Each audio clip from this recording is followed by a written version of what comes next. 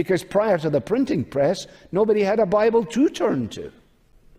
Alec Mattia, whom I love to quote, on one occasion writing in a commentary not on 1 Samuel, asks these questions. He says, have we got a Bible in our hands? Let us prize it, read it, and commit the precious truths to heart and mind. It is not an inalienable possession. It may not be ours forever. And then he says, is the Bible still preached in our church? Let us love to hear the word of God. Let us be urgent to bring others in earshot of it.